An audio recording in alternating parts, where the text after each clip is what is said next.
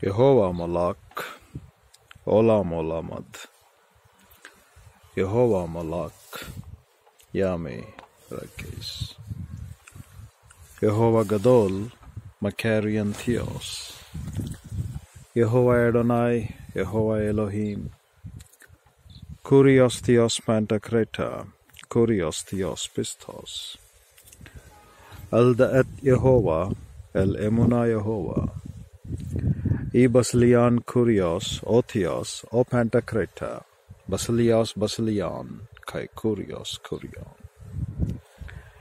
Yehovah Elohim, Dabar Halal, Adonai Yehovah Elohim, Dabar Halal, Yehovah Gadol, Yehovah Elohim, Gadol Gadol Gebura, El Elohim Israel, Yehovah Adonai, Gadol Gadol Gebura, Derek Emunah Bakar, Meshvat Shava. The megalogai of Yahweh El Elyon Elohim is always alive and powerful, sharper than any two-edged sword, piercing even to the dividing asunder of the soul and the spirit and the joints and the marrow, and it is a critic of thoughts and intents of the heart. All scripture is God-breathed and is profitable for doctrine, for reproof, for correction, and for instruction in righteousness, or training in righteousness, that the man of Lord God might be mature, thoroughly furnished unto all good works. Study to show thyself approved unto Lord God, a workman that needeth not to be ashamed, rightly dividing the word of truth, or very accurately handling this very great, unique, infallible, and inerrant great word of truth. Glory be to my Yahweh Sidkenu, to the highest, and peace be unto the mankind on this earth. To those who believe in my Lord and Savior Jesus Christ, by faith alone in Christ alone. Great goodness and goodwill towards them who love to walk breath by breath in the cherishing and in this nurturing of this great and unique indwelling mentoring ministry of Lord God the Holy Spirit. One more day being renewed in our lives to the praise of Lord God's glory, understanding that the commandments of our Lord our God, the prescription demands what He has demanded for us in the Bible, they stand and abide forever. And these commandments, what they have been given for us, they are our life. And the sole purpose of our survival on this earth is nothing but to absolutely fulfill these mandates. The grace that has been given for us is found in the presence of Lord God the Holy Ones, as He said in Revelation chapter 3, that He would confess our name before Father and His angels.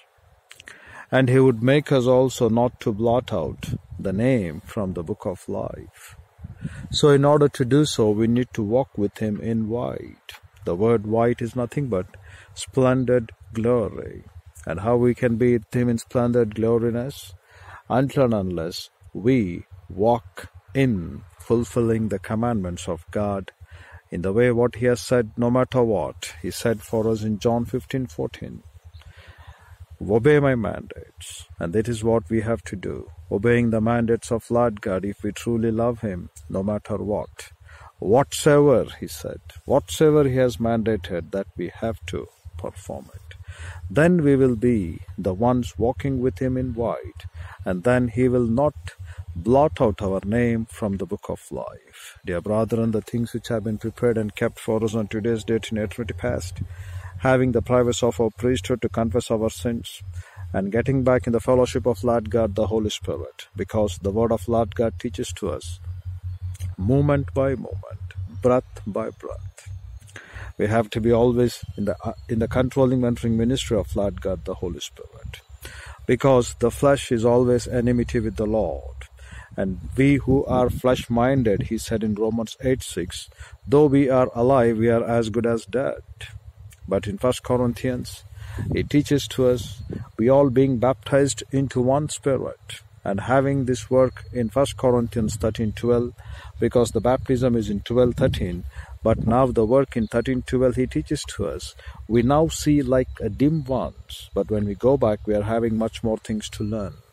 There we learn a word which says for us, we all have to come to the perfection, we all have to come to the full knowledge of Lord God. And that's why in 1 Corinthians 13:12, now we see the things as if they are dim.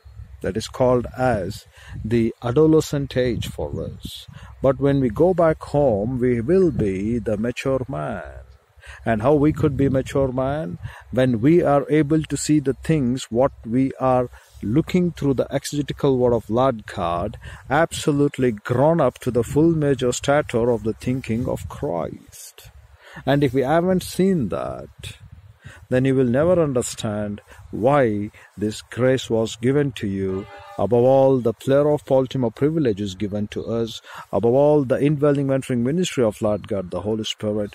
Above all, the completed canon of Scripture, and given to us these bona fide gifted men who are pastor teachers who will be male believers in Christ.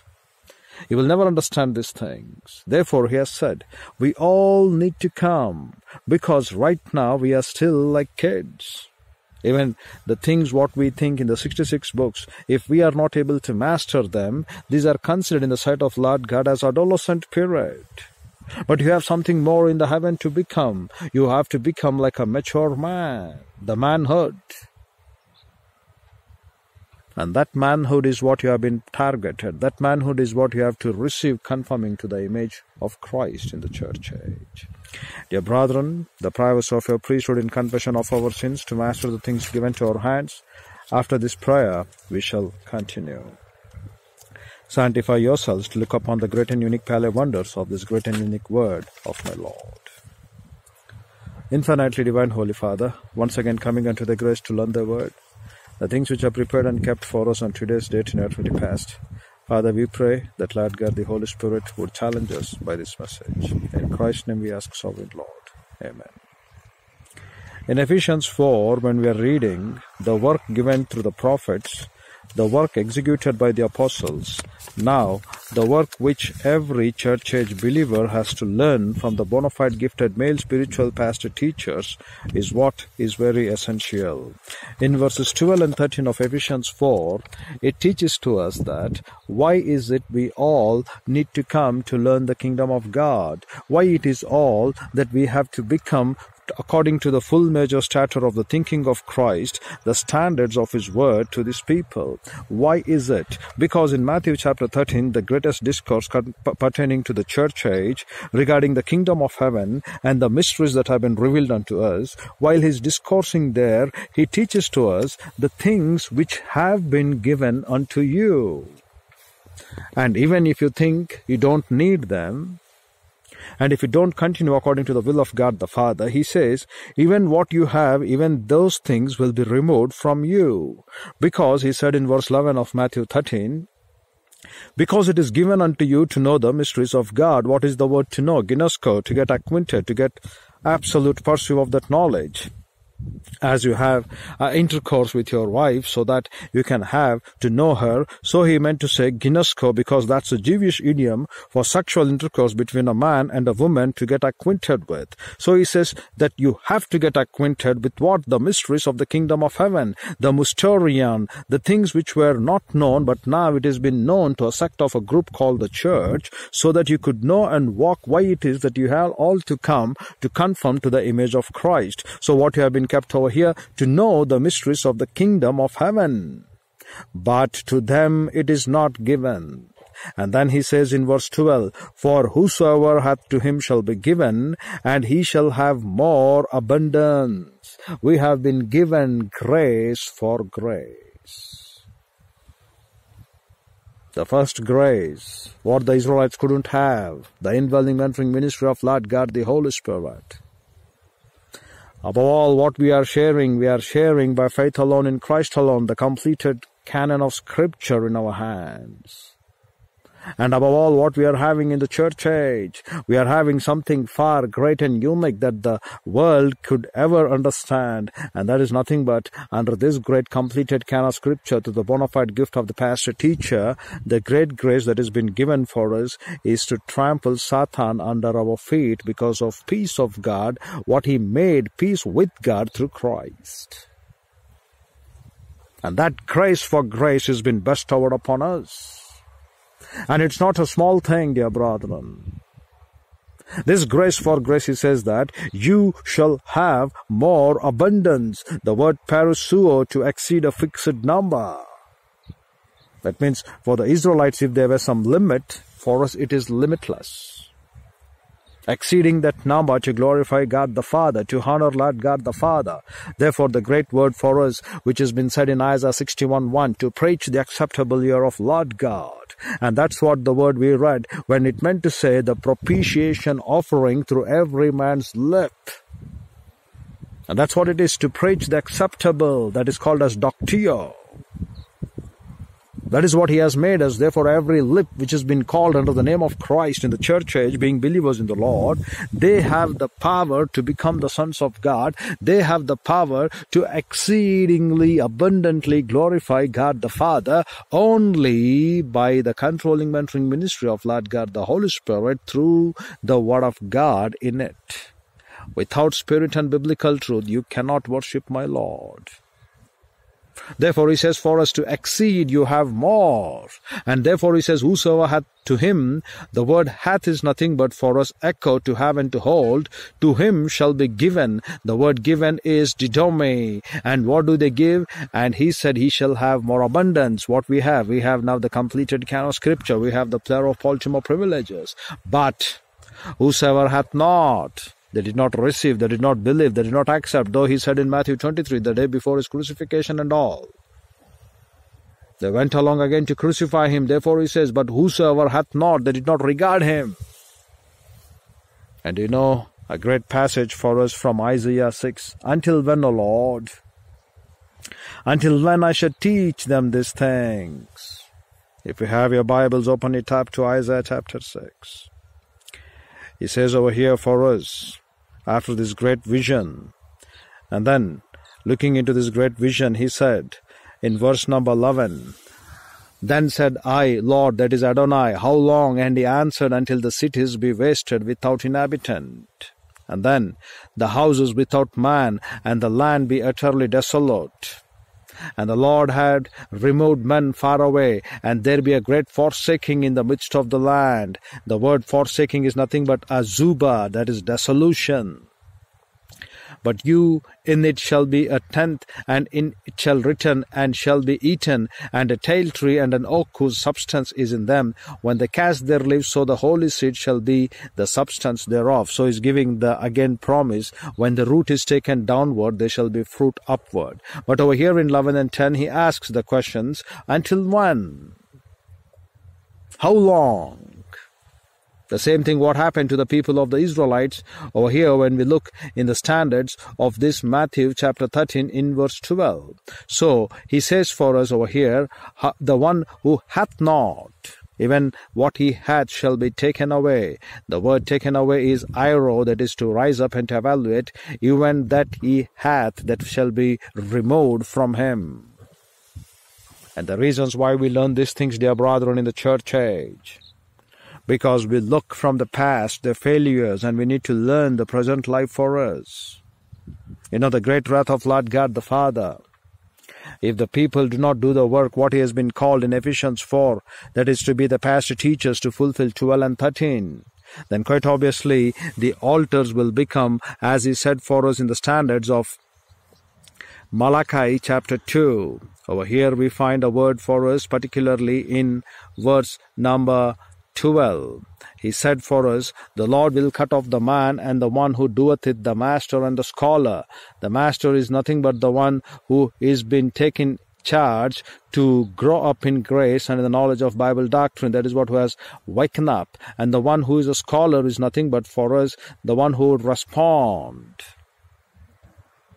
So both he will cut off. And then he says, out of the tabernacles of Jacob, and him that offereth an offering unto the Lord of hosts. And this have you done again, covering the altar of the Lord with tears. You know what these people, they do?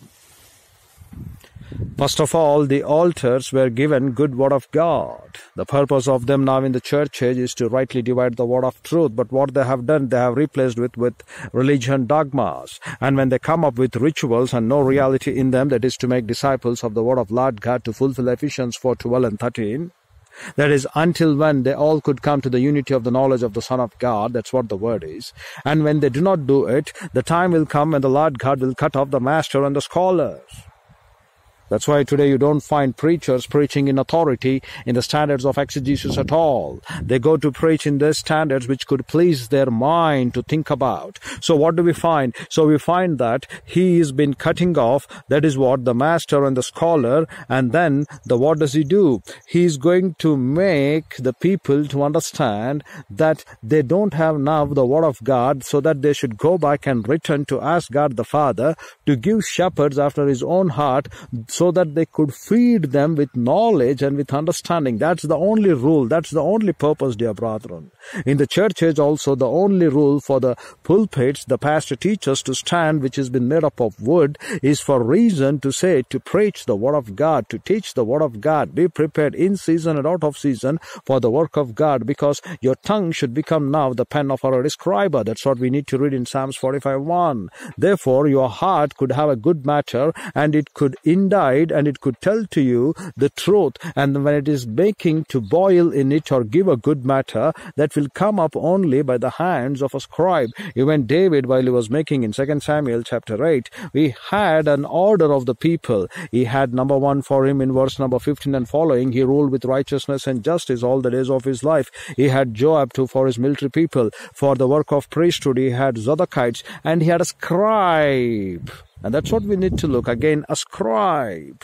And then he mentions the people who were for the priest in ending of those verses of that chapter. Because that shows that the things what a king could have, that is the priesthood work and the work of a scribe, and then growing up to become as a ruler of kings and having under you the team which could work for the Lord God, he has clearly mentioned the same thing in the church age, dear brethren. Every believer has been called to give spiritual sacrifice to God the Father, and he has maintained them to look in the standards of becoming number 1, king, to witness the truth. Number 2, in that he has the work of a priesthood to confess his sins and get back into the fellowship of the Lord. And number 3, he has to grow up as grammatias, Matthew 13:52. That's what the church of Lord God should be all about in the kingdom of heaven. And that's what it is, you have to grow up as scribe.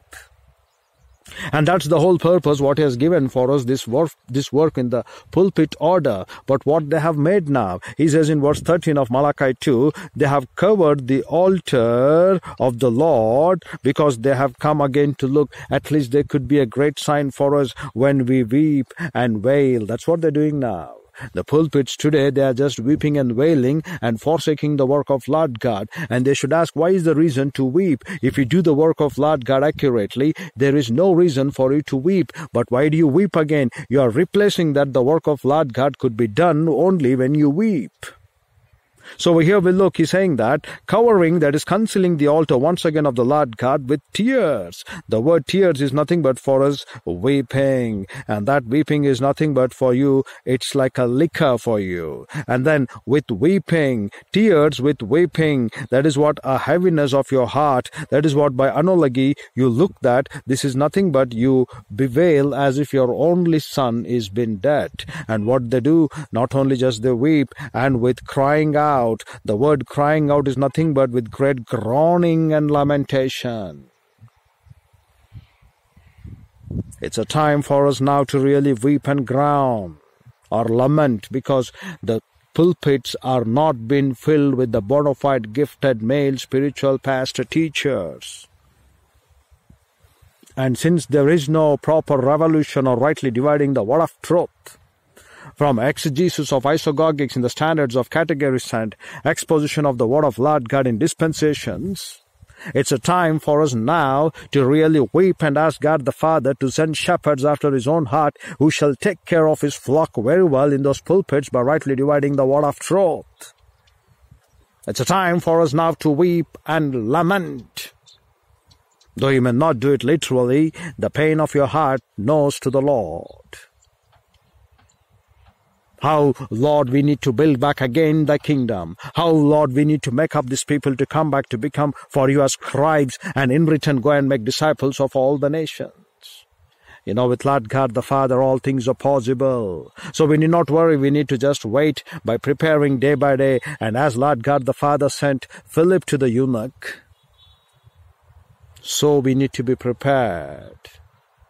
The time comes when he's going to use his Spirit to lead us. The time comes how we can renovate the things. He knows very well because he is the master of it. But we are the only slaves. We go at his command. But in order to use us, first we need to be faithfully prepared.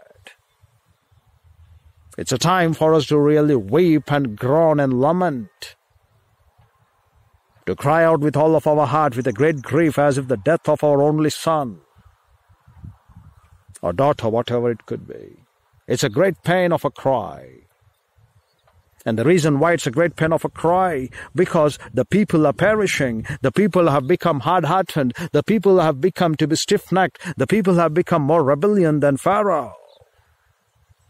Though he has seen the 10 plagues, he did not let the people go to serve the Lord. Though you see day by day the things of your life, though you look upon Revelation 3:1, which says that the things that are left over in you, be careful to see that they're alive. If not, they will be also put to death. So he says, repent, change your mind, change your thinking. What the doctrine you have learnt, apply it, take it with great gregarious standards, with great care, and do the will of God, and walk with him in white, defile not your garments. And yet these people don't come. And some people will come like the Gibeonites. Some people will come like the Shemites, Shechem crowds. These are the two crowds. They will not come like Queen Sheba all the way to inquire the details of this true life, Kaya in the Lord. What for they come? They come for the survival of this life. Many of the people, why they belong to Christianity today, they're just looking what will happen, because there are many gods who will not go, who have not gone resurrection. Only Christ Jesus, our Lord, our God, has given the resurrection proof. So they come to believe in the Lord so that after they die, they could know their life is secured. Because they believed in Christ, as he said in John 11:25 and 26. And that context is very, very important over there, because it teaches to us resurrection. He is the only resurrection and the life. The one who is dead believing upon me, he shall live. But the one who is believing and living upon me, he shall never taste death, said the Lord. And that's what every day they will be coming up to become the heavy glory of God on this earth, to glorify him to the highest. Now it's a high time for us to make the pulpits to know weeping and lamenting, weeping and lamenting, weeping and crying out.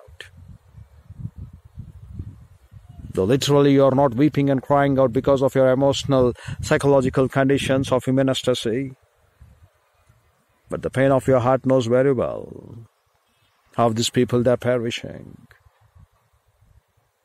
The great pain what Daniel had towards his people in Daniel 10, and did not allow any pleasant food, pleasant things to happen. But the people looking not the perishing of the souls, people looking not the perishing of the own Christendom believers as well, because they're dying having no meaning at all. But Lord God the Father said for us, precious, very rare, 116 and 15 of Psalms, very rare, the word translated should be very rare. Why? Because every believer is such a weapon to the Lord God. He has purchased with his great blood, so that we could be now glorifying God the Father in this soul or in this flesh, through the Spirit which operates in us. So he said, they have replaced once again their altars with weeping and crying out, insomuch that they regardeth not the offering any more, or receiveth it with goodwill at your hand. Because he says over here, insomuch that he regardeth not, that is what he has turned over anymore, or that is what he doesn't want to really turn over or make things pertaining to Lord God, but he snatches it off, because he doesn't look what is exactly happening, but he is thinking that that the altars which were cut off, the master and the scholar, now he is weeping and wailing, but he doesn't regard what is the real intent, why they have to weep and wail. That's what he's saying. Because in so much that he regardeth not the offering anymore. The word offering is nothing but a tribute or a present of grace given to them at that moment. It is not that you come and give some sacrifice to the Lord or your offerings. If you're alive today, be careful to Lord God, to be thankful for Him, because He has given you a present of His 24 hours in His life. He has given you that grace. He has bestowed you that grace. Therefore He says, in so much that He regardeth not the offering. Every believer is not able to regard the offering given to him in this church age, the offering of being alive to Christ. If you're alive tomorrow, be thankful to the Lord. That's an offering, and He says you haven't received it lakak. What did you receive it? With goodwill. What is that goodwill? With a great pleasure or a great desire, with a great good favor. You aren't receiving it at the power of your hand. And then He discourses. How does He begin there? Once again He teaches about the relationship between wife and husband over here from 14. And then He comes back to the godly seed, the children. And they go on to do the things which are not at all perfect in the sight of God. But the Lord God the Father says, you have corrupted the covenant. You haven't done that which was given to you, which was of life and peace. You haven't done that which was right in the sight of God. And at the time comes, He says, when He cut off the man and the one who doeth this, the master and the scholar, yet you come to the tabernacles to weep and to lament. And you receive not the grace given to you on that particular day. And you don't change to become once again to carry your cross every day, following my Christ, to become worth of His disciple. Neither you receive it, that is by lakak, you take the gift of the Lord, which has been given as good pleasure, the thing what we call, this word is called as wraths on approval of the Lord, and yet you continue the same thing. That's what today pulpits are. But the pulpits haven't designed in such way, dear brethren. They have been said to give for us the things pertaining to grace for grace. Therefore, dear brethren, He said for us in Ephesians chapter 4, not chapter 2 particularly, in chapter 4, we read this great verse, the work of this bona fide ministry of the pastor teachers. He said for us in Ephesians chapter 4, beginning with verse number 12, that for the perfecting of the saints. But what are you doing, dear brethren? Though you have been given much and expected much, what are we doing exactly to God the Father? As a bona fide gifted men for the Lord God, are we doing the perfection of the saints? For the perfecting, the word perfecting is very important, called as katarismos.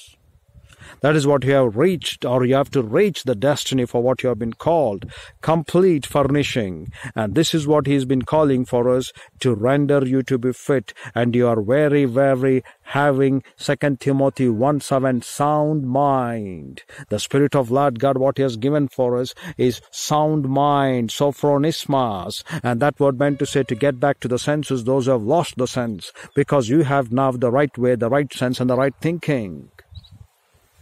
He has given us a great spirit of great love and the spirit of power, dunamis. We are not just having the things of the world any longer to fear. And we have been given the mandates of the word of Lord God, agape, to be fulfilled. And then we have been made render fit. Therefore He says, for the perfecting, until and unless the pastor teaches nagad to you the word of Lord God, you will not come for the work, what He said, for the perfecting of the saints. Therefore, dear brethren, the pulpits, what have been given for us in the church age, they have really gone, which is not according to the will of God, in daily communicating the mind of Christ, Proverbs 8:34 through 36. Therefore, dear brethren, what is that for the perfecting of the saints? We need to look that word for us in 2 Corinthians chapter 13, because the Greek context is very, very important, rather than the way these people, they think they can look upon the standards of this world. In 2 Corinthians chapter 13, We find this word in verse number 9. For we are glad when we are weak and you are strong, and this is also we wish. The word we wish is nothing but over here for us. This is what we pray to God, eukomai. And what is that? Your, the word followed by human, and the things called as perfection, kataresis. And this is what it is for the perfection of the saints. And you go to pray for the churches. You go to pray for the homes. What do you pray? You pray so that they could have peace. You pray them, you could have some great things for them. But the Bible says pray for their perfection. Pray so that they could come to the church. Pray so that they could come back and carry their cross every day and do the great and unique will of this great Lord God the Father, because He has given to us in the church age, in the completed canon of Scripture, to completely perform the mind of Christ without having any hesitation or negligence in it. Because in Jeremiah 48:10 we read this word, the word which teaches for us very specifically, anyone who does the work of Lord God or occupation or the business of Lord God negligently, they are already been cursed. They are being counted to be human excreta. The word kataresis, that is what? Completing or perfecting, that is denotes a process in its progress, while katarismos denotes a process as completed. Therefore, dear brethren, He has given for us over there for the perfecting of the saints in Ephesians 4:12, called as katarismos, that is nothing but the process is being completed. But over here in 2 Corinthians 13:9, while we are here on this earth, we need to show the process in progress. This is called as kataresis, and that is called as katarismon. But the word of Lord God gives the power of becoming the pastor teachers in the bona fide gift, so that we could show to you that you are perfect and complete in the process known as katarismos. And these things you will not find over here in the English translations, dear brethren. That's why Lord God the Father has given every believer to understand the indwelling mentoring ministry of Lord God, the Holy Spirit, the unction which has been given for us, which is nothing but to daily teach the word of Lord God in Hebrew, Greek and Aramaic. And how much of the things you need to yet study, you have replaced that. You have replaced by your filthy lucre of attracting men. You have replaced to look great in the sight of men in your appearance. You have much of the time to prepare yourself in sitting around and licking around the standards of this foolish men, to impress men by being good to them. But you forgot to impress Lord God by becoming His bondslave. Therefore, we don't call you to be shepherds. We don't call you to be pastors or reverends or idiotic thing, whatever you have kept for your name. We call you to be idiotic morons, making the people to believe lies. You don't make them to believe what is the truth in Christ. Therefore, He said He gave these gifts for what purpose? As we read in Matthew chapter 13 in verse 12, the one who has, much will be given to him. That is what conforming to the image of Christ. That's our ultimate goal. That's the reason we ask you every day to come to learn Bible doctrine. That's the reason we ask you, if you don't follow the Lord God by carrying your cross every day, you're not worth to be His disciple. And if you are not a disciple and following my Lord God, you are not at all worth. You may think you have done 101 things on this earth which could make you to be pleasing to God the Father. But He said in the book of Revelation chapter 3 to the people writing to Sardis, I haven't found your occupation perfect before God. Again, the word over there, we need to look, what is that perfect? Because in the English, the word perfect, either it has to mean telelios, or it has to go back further to look upon this word called as pleroo. But over here in Revelation chapter 3, in verse 1, when He's commanding that, saying that your works were not found perfect, here He's talking about the word pleroo. But over here in Ephesians 4:12, when He's writing about the word for the perfecting of the saints, He's saying katarismos. And now you just look what the work of a pastor teacher is all about. Where does he have the time to show off himself? Where does he have the time to go back and waste in looking and sitting around in pastors' conferences? And in my country, India, we find in my place itself, making themselves a pastor's fellowship and making themselves to look along into the standards of this world. What do they spend their time? They spend most of the time chit-chatting, idiotic things, moron things. And they don't even have a sense to look what are these words, why they have been written like this, what the word of Lord God's will is over there, and why it has been given over here in this manner. If it is over here in Revelation 3:1 plero, why it is over there in Ephesians 4:12 katarismos. And they will never correct these things because their belly has been feeding them for the food. And they have that not with heart and soul in their blood. They come to become shepherds for their belly, for some pieces of bread or for some handful of barley. That's it. The God is their belly. The glory is their shame. Therefore, they once again crucify my Lord every time. Can they justify they're really preaching the word of God without exegesis, without Hebrew, Greek, and Aramaic? Without having this study, without having to look what is this plero over here in Revelation 3:1 and what is the word katarismos in Ephesians 4:12. Do you think they can look upon these things? No. Because they are coming for the food they eat. They are not coming in their heart and soul in the blood to live. Therefore, these are not bona fide gifted men. These are a cult of a people developing cults under the name called to be pastors. These are apostasy-oriented men. These are the way what we read in Malachi 2:13, weeping and wailing before the Lord.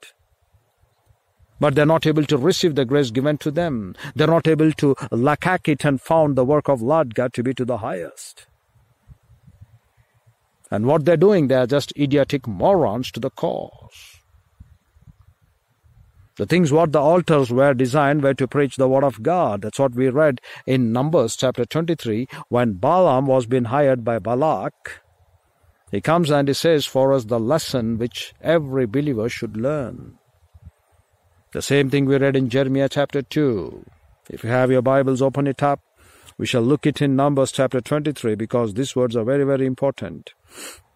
The things pertaining to 23rd chapter in verse 7, when the word we look that he took parable and said, Balak the king so-and-so the Moabite that brought me from Aram of the little mountain, saying, come curse Jacob and come defy Israel. And he says in verse 8, how shall I curse whom God hath not cursed? Or how shall I defile whom the Lord hath not defiled? The same thing what we learn from this, what Lord God the Father has made every man, every believer, particularly in the church age, to be holy and blameless. But how are we becoming cursed? We shall look that in Jeremiah chapter 2. He says there particularly about the description, how he was with the people of Israelites, and he claims there a thought for us to understand that the things pertaining to say, go and cry out in the ears of Jerusalem, saying, I remember thee, the kindness of the youth, the love of thine espousals, that is what, the love of being hanged together, and then when you went after me in the wilderness, in a land that was not sown, that is always you were waiting for my direction. The same thing we read that in Numbers chapter 9, when we read particularly the last few verses of the chapter, beginning with verse 13 till to verse number 21 or 23, we read that when the cloud moved, they moved. Though it was for 2 days or 1 month or 1 year, they stood there forever. Till the cloud could move, they moved, though it was day or night. When the cloud halted, they halted. You know what does it mean to say? The same thing, when you went after me in the wilderness. The word went is nothing but your course of life, your manner of life, yalak. If ever you live for Christ. If ever you were available, you were available only for Christ and nothing else. That's what it meant to say. After me, the word called as ekar, or the things that were with me, were in the wilderness. Wilderness is a place where there was no pasture. So in that land, an uninhabited land, where there was no habitation at all, You were with me wherever I went, and in a land that was not sown, the word there was no seed. And then he says, Israel was holiness unto the Lord. In verse 3 of Jeremiah 2, we read what? Israel was holiness. And today also you have been called before the foundation of the world to be holy and blameless unto my Lord. How? When you walk after him. We are living in this wilderness of this pilgrimage trip. If you don't walk after him, no matter what, as a pastor teacher, the mandates given to you, Ephesians 4:12 and 13 to be fulfilled. As a believer, what is the work? As Matthew chapter 10, verse 13 verses 52 teaches to us, you have to join as disciples and grow up as grammatias, taking up your cross every day and following my Lord, being deaf and blind to the world. If you don't do that, you are not holiness unto the Lord. And that's what we read, growing up in grace and the knowledge of Bible doctrine of 2 Peter 3, particularly to understand that we are following Lord God, Lord God, Lord God, and nothing else than that. You're following, I don't deny. That's why there are many Christians in this world, but they are not true Christians, biblical-oriented Christians as disciples joined and growing up as grammatias. And the problem there is because you don't find the shepherds after the mannerism of Lord God's own heart. Their heart and soul and blood doesn't have this truth. In order to have that in your heart, soul and blood, you have to be given the bona fide gift from the head of the department of the church. And the one who are occupied in his business, they never mind the earthly things. They don't even have time. They would say to the Naaman, as the way Naaman came to that Elisha, he said, doesn't even look at him. Go and wash in that water. But today you find pastors available for every silly, stupid things, counseling them and making them to become as the people as their own, as we read that in Matthew 23. And they make them to be worse than the cults. And the progeny continues again and again. The same terms goes on again and again. From one generation to next generation, if we would look back again, they will be the same. Though in the 17th century, William Carey came along, gave them such kind of a solid doctrine to understand their life, they rejected, they kept apart. At least now it's the time for us to enlighten in the things of this enlightened technology. Yet they will not listen nor look. And what do they want to look? What do they want to hear? Their itching ears, what it would please them to look. Because they have sowed down to such kind of a dilution in their thinking, dear brethren, that they don't want to accept the truth any longer. It has become alien for them. And yet they will say they are Christians. They will claim that they are Christians. But are you really a true Christian to walk after the holiness of the Lord? That's what he said in 2:3 of Jeremiah. Israel was holiness unto me. How it could be holy to the Lord God until and unless you walk according to the demands of the word of Lord God. Because he has made us to be before the foundation of the world, to be holy and blameless, being far away and free from the nidda. That's what we read the word in Ezra chapter 9, in verse 12 to following, teaching to us what is this world, from mouth to mouth, from extremity to extremity. What do you find? You will find these people as menstrual, stricken, sickened men. That's what he said. Their uncleanliness, what we look in Ezra 9:11, it meant to say nidda. It's an absolute standards of the menstrual sickness. From them, he has separated us and called out and kept us for only one purpose, to be holy and blameless. And that to prove we are holy, we need to walk as the word of Lord God demands. In order to know what the word of Lord God demands, the first thing is, you need to come back to learn the word in the original Hebrew, Greek, and Aramaic.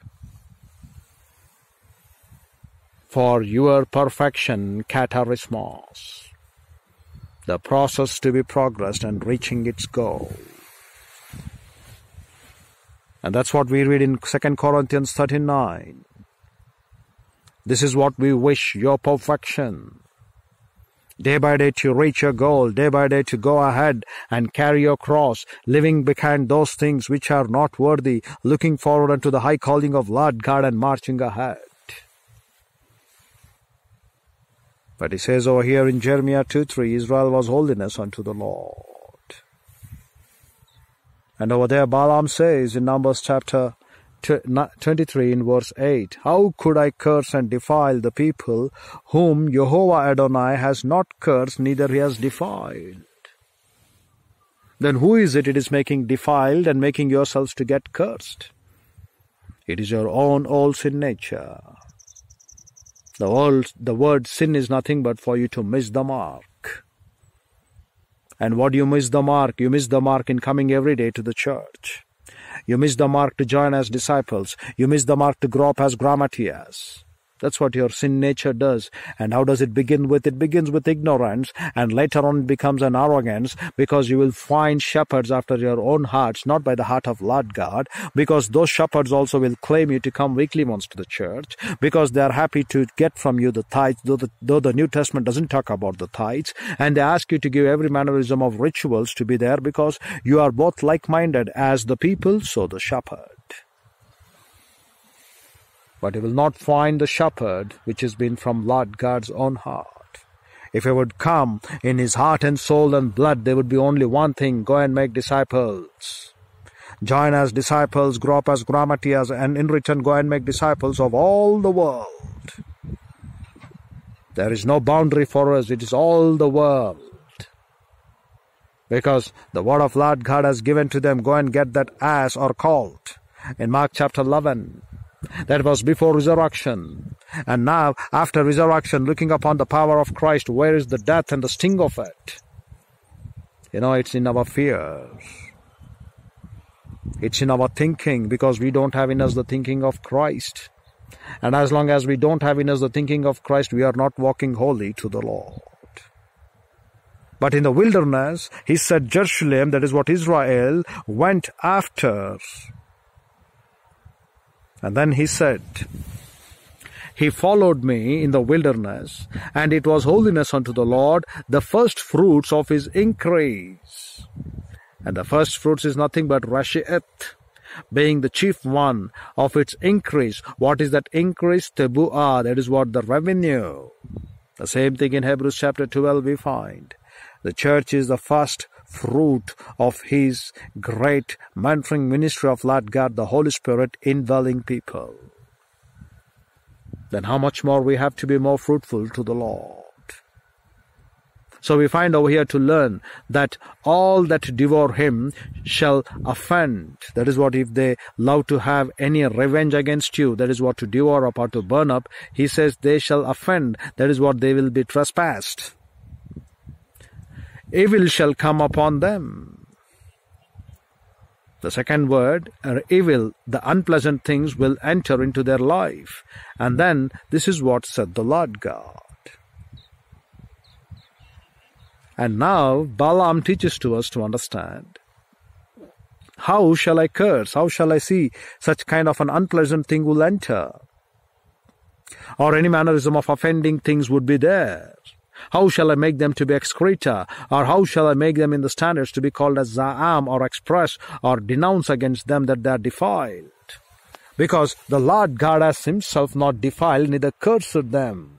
Then how these people, they turned out to become aliens to God the Father? You know how? Compromise. In everything you come for compromise.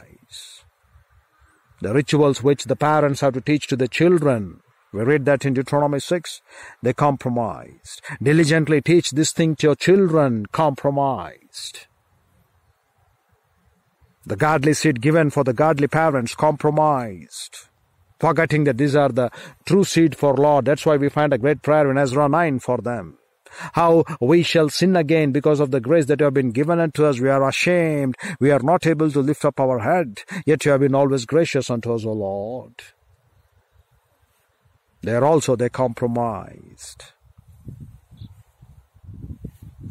You know why you slack and become sickened? You get compromised in your mind. You don't believe the word of Lord God, neither the power given to us through the Spirit of God. You compromise because you are not making up your body to be always vigor and valor, for the work to be fit for the Lord's glory to the highest. So what do? You compromise. And how does compromise come in? Negligence. And how does negligence come in? Because you don't love the Lord. The relationships, they break up. When you neglect the relationship, it goes on to compromise, not to give proper care. And then quite obviously it shows that why you neglect or why you have that compromise level, because you don't love them. But if you have an intense love to the Lord, have you ever seen the love between a male and the female when they truly love to each other? They eagerly wait to see each other, isn't it? That's what it is now. We, the church, haven't seen our true love in the heaven. If you truly eagerly wait to look upon Him, then you would be occupied with His word, with His mind, with His thoughts. And yet the word of Lord God teaches to us the things what we are seeing is temporal. But the things which we haven't seen, what we will be looking in the heaven, is permanent. And yet we walk by faith to look those things which are permanent, having enough faith to impress Lord, Hebrews 1 and Hebrews 11:1 and Hebrews 11:6. Without which it is impossible to please God. It's an evidence of the things not seen. You don't have that love because you don't believe the word. How could two walk together? He said, until unless they have agreed to do so. Do you agree to believe the words of my Lord? Then you can walk with Him. That's faith. Believing His word is faith. And you have an intense love towards Him, so you continue with Him. But you don't have love. You don't have enough trust in His word. You become negligent. And what happens? You become absolutely failure. You get to come to the standards of compromise and the relationships broke up. The same thing is happening right now in the church age as well. In everything what you do, compromise. You don't carry your cross every day, follow to my Christ. And you may think, what is this that we need to listen every day? But dear brethren, this is the fate of your life. If you don't become grammateus joining as disciple, there is no work with you. He said, I will blot out your name. But those who walk with me in white, I will never blot out their name. How you would walk with Lord God the Father in white, wearing the white dress to the Lord? Just forget it. White represents the splendid glory of Lord God, which you have to get on this earth, moving from glory to glory in the fellowship of Lord God the Holy Spirit. That's the splendid glory which has been given for us. How to acquire that splendid glory? You cannot get by yourself, because the pastor-teacher work is to give you by daily teaching, because that's the gift given to them for the perfection of your saints. And every believer is a saint in Christ. And that's what every believer has to lead his life to reach its end. The process to be progressed to reach its complete goal. That is what the word katarismos. And yet, dear brethren, until when? In Ephesians 4:13 we find the word till we all come, but the Greek word mekre over there meant to say until when? Until all the people could come to the unity of the knowledge of the Son of God. But we are also following the same path as Isaiah chapter 6 verse 11 teaches to us. How long, O Lord? Because they have become ruined, they have become destroyed, they have become absolutely desolate.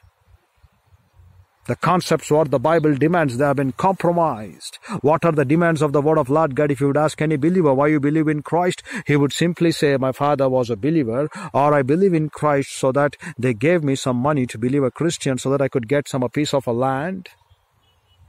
That's what you will find, because the foreigners will fund them. And these morons will send the pics of these people. And they will say, when we get some fund, we will allot a small piece of land, therefore you become a believer. And that's what the schemes to use the word scams. Schemes they call to the people, but we call them as scams. Everything you go, you become scams. The church, what for it is, they've completely forgot. Ask them why you're a believer in Christ. In 1 Peter we find if anyone would ask you what is the reason that you're believing in Christ, you should be able to answer them back in chapter 3. The reason why you believe in the Lord. And to shut the mouth of this foolish and ignorant and arrogant men is the will of God the Father. And who are these foolish, ignorant and arrogant men? The people who haven't learned the mind of Christ. The people who haven't come to look the burden of the Lord. The people who would waste their time running around in canteens, showing off well to the people, but inward they are dead man bones. They love to look up here before men good, but inward man, they don't meditate upon the word of Lord God. They don't come to preach the mind of Christ. They don't come to look what is the difference in the Hebrew, Greek and Aramaic and teach them the truth. Are you feeding your people, particularly your own kids, rotten food? Will you ever feed your congregation with rotten spiritual food? With your own prejudiced minds. But indeed you are doing that for centuries together. But when it comes to your own flesh, when it comes to your own food, when it comes to the kids of your own people to give them food, you love to give them hygiene, that which is sound doctrine. Because who ye know the word what we read in 2 Timothy 4 is sound. You want always for you hygiene food, isn't it? Would you drink a contaminated water? No. Because you know very well it will destroy your absolute systems of working in you. But when the word of Lord God, what He will do about that? Do you think the feeding what you're giving to the churches is a sound one? Without having to know the difference between what is there in the original languages of the scriptures and the translations with which you're going, they do not match the will of God. Till that time, you may be thinking you're doing good, but you're not at all doing good. You're feeding the congregation sheer ruts, which is not at all the truth. At the most, you will come to talk about the gospel. At the most, you will come to talk about the moral way of living, refining your old sin nature. At the most, you will ask them to pay for you some gifts so that they could be consoled in their heart that they have done good to the shepherd, so that good could come to them. Just forget it. He said, I will cut off the master and the scholars. I will destroy the man.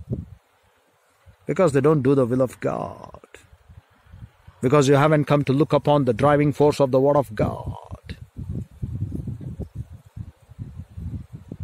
And yet, dear brethren, what is happening in the church age? Though the word of Lord God is given for us for katarismos process, though the word of Lord God said for us in Matthew 13:12, the one to whom they have, even they will be given more, but the one who haven't had, even that they will be removed of. That's what it happened to the Israelites. Will the same fate occur to you? What you will do? You know how you have been removed out? You have been removed out by coming weekly once to the church. You have been removed out by not carrying your cross every day and following at the Lord's gate temple to wait and to learn discourse. The true and the high calling in the church age. For every individual believer, they should walk holiness unto the Lord. But rather walking holiness unto the Lord, what they have become, they became corrupted, dear brethren.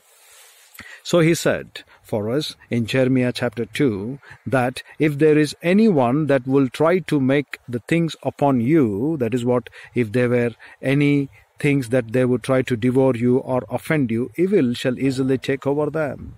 And now he comes in verse number 4. Hear you the word of the Lord, O house of Jacob, and all the families of the house of Israel. Thus said the Lord, what iniquity have your fathers? The reason from where he begins? He begins with your fathers, the word Ab.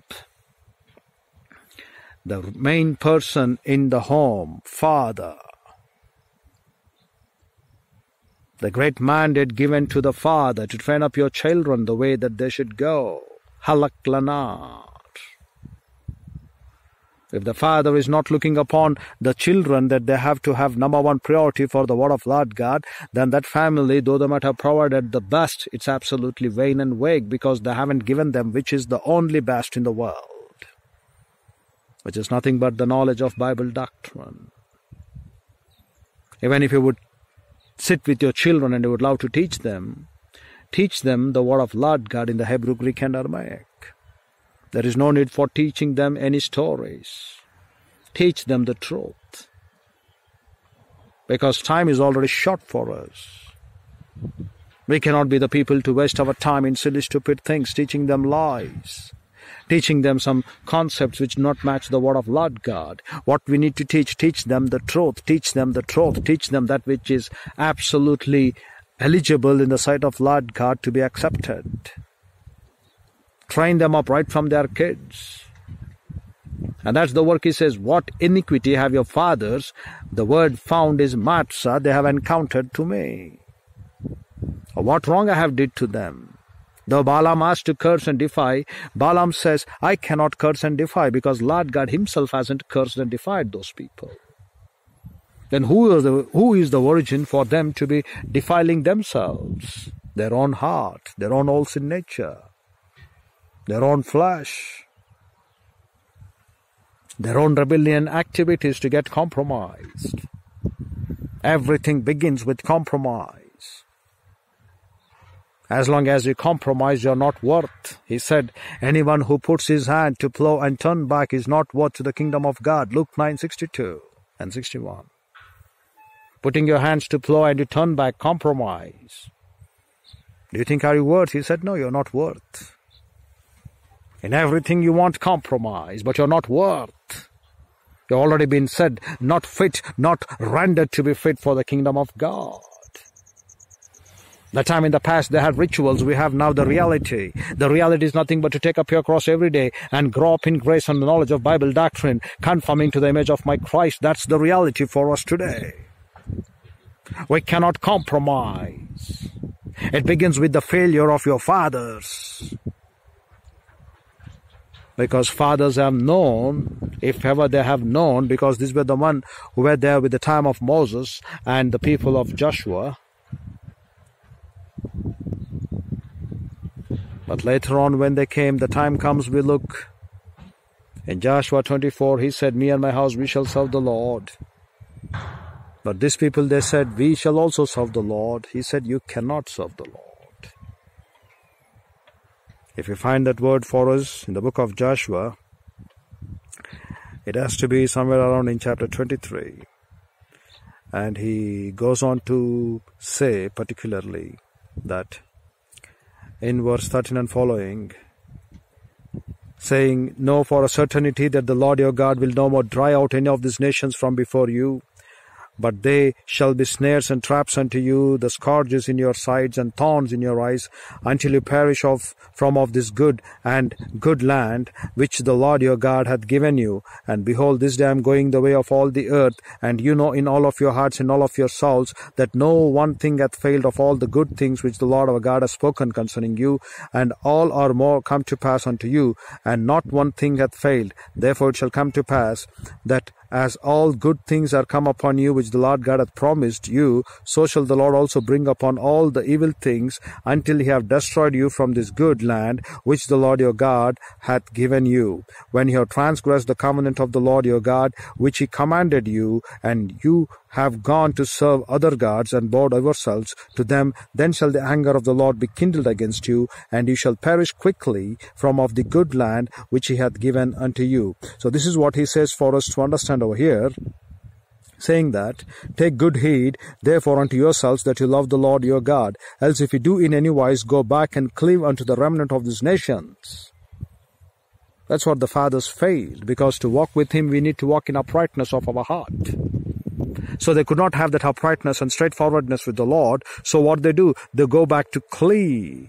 And they went to remain among them. They made marriages unto them, and they did what of these things which he had told them. Therefore in Joshua 24, maybe we find that verse saying to them, in verse number 15, yes, it says that in verse number 15, if it seem evil unto you to serve the Lord, choose you this day whom you shall serve, whether the gods of your fathers served that were on the other side of the flood, or the gods of the Amorites in whose land you dwell. But as for me and my house, we shall serve. Again, the word is very important, abad. That meant to say, we shall be slaves unto Lord God. And the people answered and said, God forbid that we should forsake the Lord to serve other gods. The word forbid is nothing but for us kalial, that meant to say, God forbid, or let it not come to pass. And then for the Lord our God, He is that brought us up out of the fathers, out of the land of Egypt, from the house of the bondage, and which did those great signs in our sight, and preserved us in all the way wherein we went, and among all the people through whom we passed. And the Lord drave out from people before us the people, even the Amorites which dwell in the land. Therefore we will also serve the Lord, for He is our God. And Joshua said unto the people, verse 19, you cannot serve the Lord. And with what intention he might have said that? Because he knows very well the rebellion nature in them. The word yakol, you cannot prevail, you cannot endure, you cannot have that power. For what? To serve. Again, the word abad meant to say to be the slaves. Since, for He is an holy God, and today as well the same option stands for us good as well. Walking with Lord God in the mentoring ministry of Lord God, the Holy Spirit, and in biblical truth, to understand that He is a holy God. He is a jealous God. The word jealous meant to say angry God. People will never understand why they get this spiritual anger. The word meant to say causing to be jealous, anger God. And then He will not forgive your transgressions nor your sins until and unless you come back with rebound. If you forsake the Lord and serve strange gods, then He will turn and do you hurt and consume you. The word hurt for you is nothing but ra'ah, evil. And then the word consume is nothing but for you to accomplish and to seize off. After that He hath done you good. And the people said unto Joshua, no, but we will serve the Lord. And then he said, you are witnesses against yourselves that you have chosen you the Lord to serve Him. And they said, we are the witnesses, that is the earth. Now therefore put away, said he, the strange gods which are among you, and incline your heart, that is what, once again, to make up your heart nata, to stretch out and to extend, to look upon the Lord God of Israel. And all the people said unto Joshua, the Lord our God we will serve, and His voice we will obey. It's the same thing what we also do when we believe in Christ. So Joshua made a covenant with the people that day and set them statutes, that is nothing but the prescription demands of the word of Lord God, and also the word called as mishpat, the things pertaining to the judgments in Shechem. And Joshua wrote these words in the book of the law of God, and took a great stone and set it up there under an oak tree that was by the sanctuary of the Lord. And Joshua said unto all the people, behold, this stone shall be a witness unto us, for it hath heard all the words of the Lord. That's why we say you all the time, besides nature, the entire angelic host. It has heard all the words of this Lord, which He spake unto us. It shall therefore be a witness unto you, lest you deny your God. The word deny is kakash, that is to deceive, and make Him to become a lie or a fail, or to grow disappointing, to be insufficient to meet the demands of Lord God. So Joshua let the people depart, every man unto his inheritance. And then it came to pass, when Joshua was 110 years old, then he died, and they buried him under the border of Thimanarashath, which is in Mount Ephraim, in the north side of the hill of Gash. And Israel served the Lord all the days of Joshua, all the days of the elders, in verse 31, that overlived Joshua, and which had known all the works of the Lord, that He had done for Israel. And the bones of Joseph, which the children of Israel brought up out of the Egypt, buried them in Shechem, in a parcel of ground which Jacob bought of the sons of Hamor, the father of Shechem, for 100 pieces of silver, and it became the inheritance of the children of Joseph. up. And Eleazar the son of Aaron died, and they buried him in a hill that pertained to Phinehas, his son, which was given him in Mount Ephraim. But we look over here and in verse 31, and Israel served the Lord all the days of Joshua and all the days of the elders. Again, Zachain, the old one, the elder in authority, that overlived. The word overlived is nothing but to have long, and then yom, the life of his day, and then after, that is what even the life 110 years what Joshua had, more than that what these people lived. Till that time they could live, they all served Jehovah, because they had known all the works of the Lord that he had done for Israel. But what went wrong? They did not teach to the children. Therefore he says in verse number 5 of Jeremiah 2:3, what iniquity have your fathers found in me, so that they are gone far from me? The word far is to become far, rakak, and have walked after vanity. He calls anything that is against the word of Lord God on this earth as well, you being Christians. He claims to be Hebel, that is nothing but absolutely vain and vague, unsatisfactory of your transitory elements on this earth. That doesn't give you any satisfaction. You bow down to an idol. Does it give you any satisfaction? He claims the same thing in Jeremiah 7:25. What the people they have nothing but a stock of doctrine of vanities. That doesn't give you satisfaction, dear brethren. Therefore he said, these things are vanity, of emptiness, and these will become absolutely vain. And therefore he simply says over here, they walked after vanity, and what do they become? They became Habal, that meant to say absolutely filling with vain hopes. The present Christendom as well is also being filled with vain hopes. They haven't come to become the shepherds. They haven't come to become the true disciples. They haven't come to become the true grammatias. What they have been filling you up, they're filling you up with vain hopes. And as long as I've been filled to become a vain hope, you're walking behind vanity. But the right duty is said in Ephesians 4:12, perfection of the saints. We are reading only one. Because the word katarismos, to reach the process to be progressed. Perfection of the saints. What a sad thing it is for us to work. That men today do not understand what is this perfection of the saints. And what they're walking with? They're walking with the vanity of their mind, filling their minds with vain hopes, by daubing them with untempered mortar, breaking not the fallow grounds, filling them with every mannerism of transitory, unsatisfactory things on this earth. And yet they think they are really filling up for the perfection of the saints. Dear brethren, the things that we need to walk with Lord God demands holiness. Whatsoever He is, we have to walk according to His terms. It is not what we want in our mind to make up in the church. If the church has been programmed for this purpose, designed by Christ the Lord our God to be the head of the church, it's better for us to close all our 9 holes and simply follow with great obedience the word of Christ, which has been given for us in the Hebrew, Greek, and Aramaic.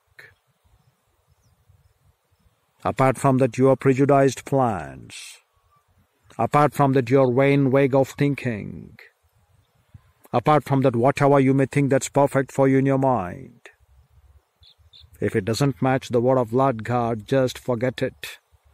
You're making the people to walk in lies yet, rather than making them to repent, change their mind, metanoia, once again, and come back and follow my Christ. What a sad thing it is for us to note that this church age believers, called to be far greater than the Israelites, called to be far greater than John the Baptist, even the least one, they aren't doing the will of God. Dear brethren, when you will reach your katarismos process, when you will wish the perfection, That is to process to reach your goal. After you die, the thing what we work right now in this earth, in this pilgrimage trip, this is the beginning of the time, to begin with the beginning of the times, to follow one after the another when we go back home.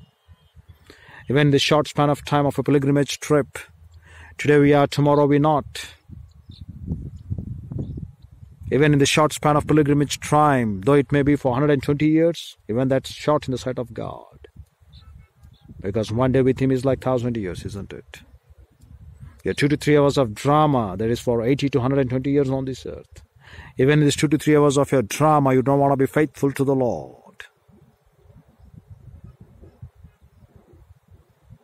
The work of Satan to deceive you from the truth. And these are satanic agents for you not to teach you the truth. These are Satan emissaries, always making you to believe lies upon lies and never making you to believe the truth in Christ. Therefore, they don't teach you the truth because they do not know the truth, but they yet become famous in this life because they want to deceive the flock.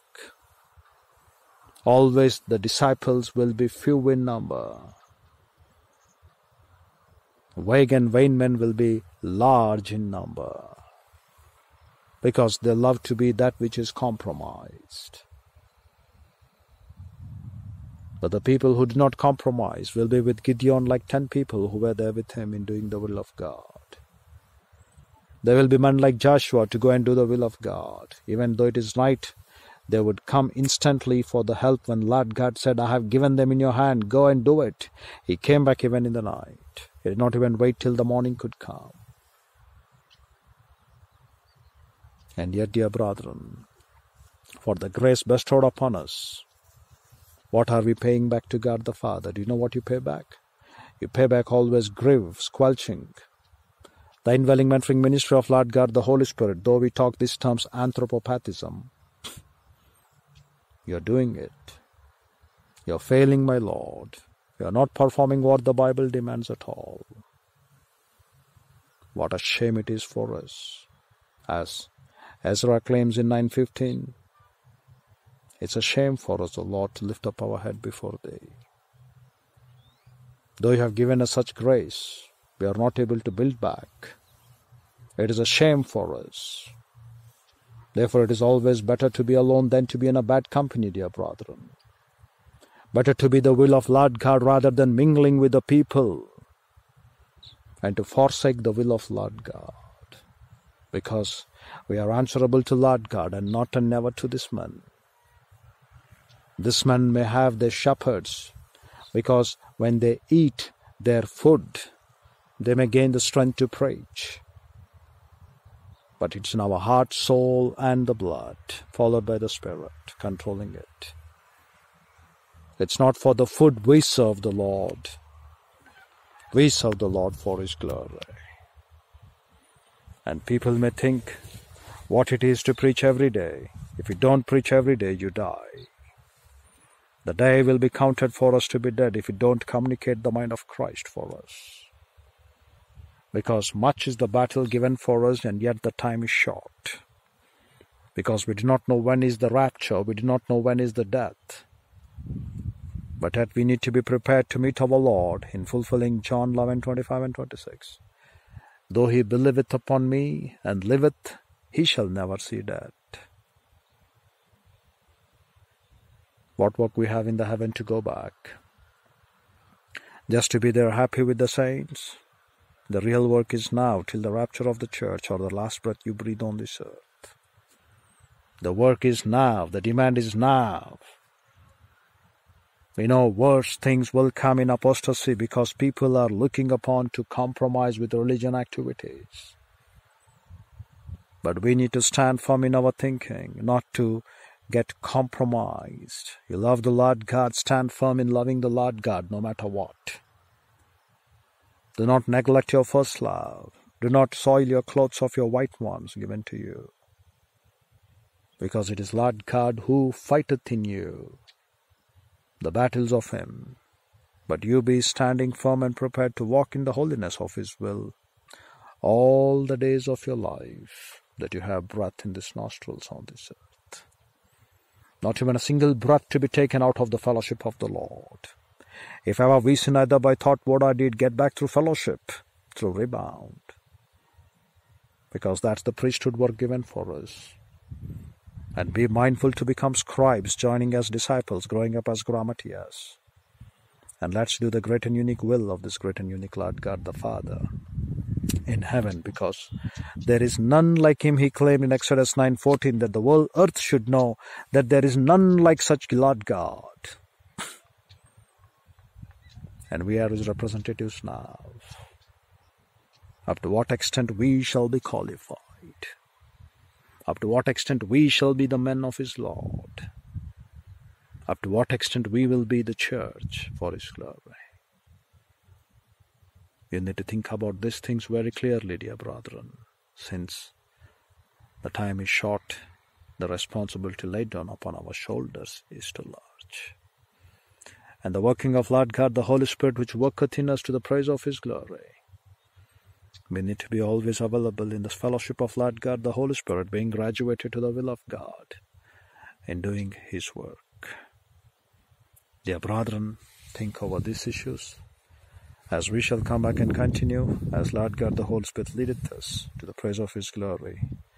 If possible, tomorrow. If not, how the Lord God, the Father, leads us day after tomorrow. We shall look upon these things. So with our head bowed and eyes closed, the closing moments being dedicated to those who are without Christ, without hope, and without eternal life. Inaudible telling to Lord God the Father in the privacy of your soul that you believe my Christ, my Lord, my rock, my Savior. That's the moment itself you shall have this eternal truth. This eternal truth for is so very simple. Believing Christ, you shall be saved. Whereas for the believer, the greatest matter is to grow up in grace and the knowledge of Bible doctrine, wherewith you shall learn to acquire the possession of the truth, and the truth shall set you free. And for the pastor teachers, the greatest matter is to carry soth on lagan. Herald the word in season, out of season, because the Dharma Truma witnesses for which you have been called. The number one Dharma Truma witnesses in willing Trinity, followed by Bible in our hands. And number two Dharma Truma witnesses, our hearers. If there are no hearers, dear brethren, not worry, besides nature, the entire angelic host will be our witnesses. And what is our work? Our work is to rightly divide the word of truth, no matter how the chips may fall. So which way you want to go, dear brethren, you decide, as we shall come back and continue tomorrow, or day after tomorrow. Infinitely divine Holy Father, what a great and unique privilege it is for us to have fellowship through the word. For the perfection of your saints, O Lord, Katorismos, you have given us this bona fide gift. Through us, O Lord, in our heart, soul, and blood, in the Spirit, O Father, you work out your will, so that at every breath alone you could be glorified for the grace upon grace which you have bestowed upon us. Resurrection Father, we pray that Lord God, the Holy Spirit, would enlighten and challenge us by this message. We ask it in Christ's name, Sovereign Lord. Amen.